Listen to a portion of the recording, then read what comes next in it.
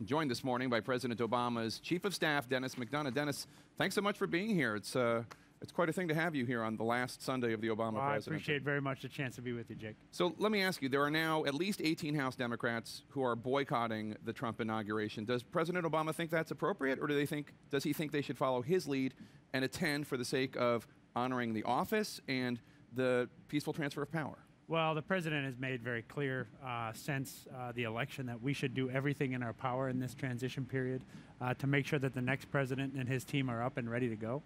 In fact, on Tuesday night in his speech, he called him the freely elected president of the United States. So that's the charge that we've taken. By the same token, these Democrats and others have pointed out that they've got significant concerns. And we've found some of those concerns. The intelligence shows that the Russians did intervene. They did intervene with the purpose of helping one candidate and hurting the other. So these are by no means trivial concerns. So my hope would be that the president-elect will reach out to somebody as consequential and as somebody who is such a leader as John Lewis, who has done so many things over the course of his life, to try to work this out. And hopefully not just reach out to him, but pursue some of the policies that Mr. Lewis has literally fought, bled, and gone to jail for over the course of his remarkable life.